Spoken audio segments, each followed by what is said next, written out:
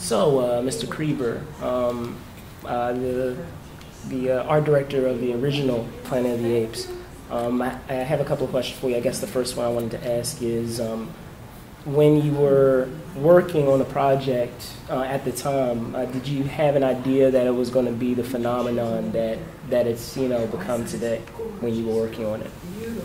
No, hardly ever in my career I really predicted any successes. So you just take it as it comes, and try to do your job well. Hope it's successful, and I don't think anybody on the film realized how popular Planet of the Apes has become, even through the years. Mm-hmm. I find there's so many fans and so much interest in particular picture. Although I've been pretty lucky to have worked on several pictures that were very top grossing. So at the time we were just doing our job. Okay, okay. Well, in terms of the process that you have, because obviously things are a little more advanced in terms of what they're doing with visual effects these days. Is there anything that you've noticed currently with the business that wasn't necessarily available then, and how that's kind of forced you or force you to kind of adjust to what it may be like to do that today as opposed to the way it was years ago?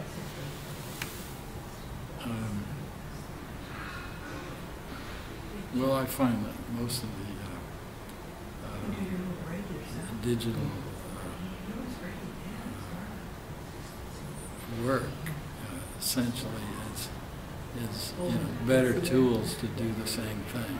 I mean, you have to satisfy the requirements of the story, right, the script, and doing that sometimes it's a lot better to do it simpler than overdo it.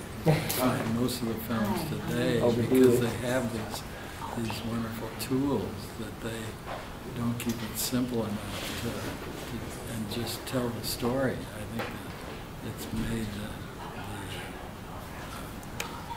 interpreting the script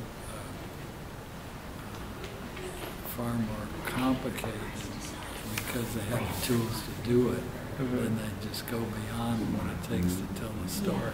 So do you think they kind of, with the resources that are available now, that it's kind of shortchanged in terms of the process that that you feel would be necessary to effectively well, do that?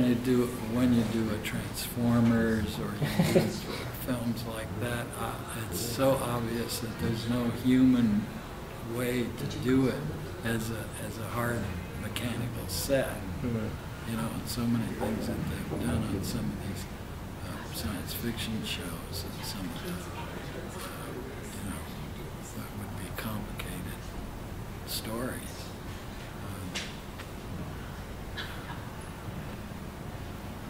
I don't know where I was going with that, but it's sort of I'm not too interested in those kind of pictures, although I've done, some pretty far out things. Right. But we did everything real. Practically. And when I see some of these things, it would be virtually impossible to do any other way except digitally. Right.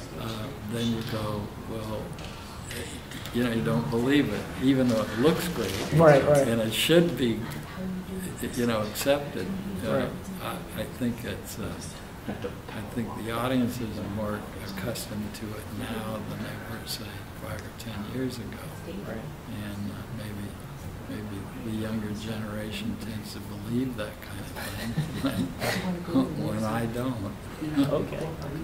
Well, I'm not saying it's not well done. I'm just saying it's. Oh no, I know. I understand what you're saying. So, with that being said, last question.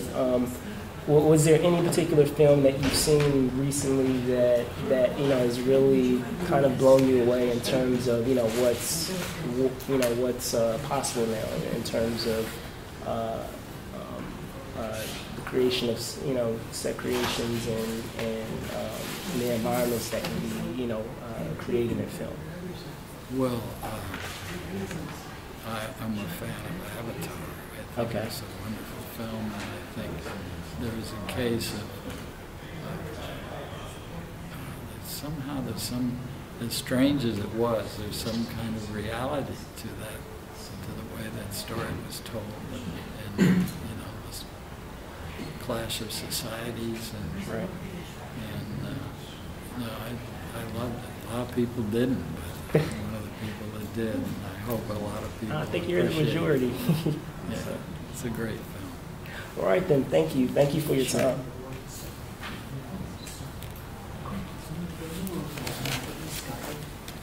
Okay. And do you want to move over and talk to Bill here? Okay. That was fun. That was good. You were very well received. We've got another interview this time. Hang on. And that's Dave Lowry from Oz the Great and Powerful. Well, as soon as he's done, I'll get you on with him. How's that? Okay? That's awesome.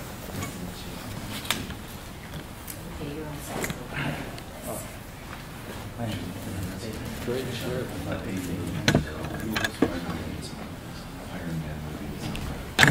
He also did Spider-Man. Post-production. Okay.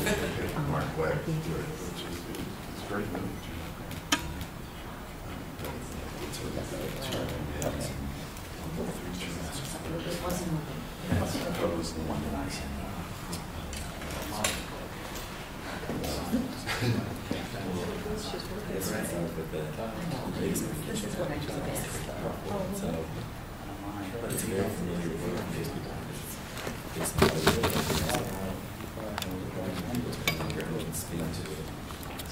Well, it's a script, right? It's Disney, so yeah, it's recording.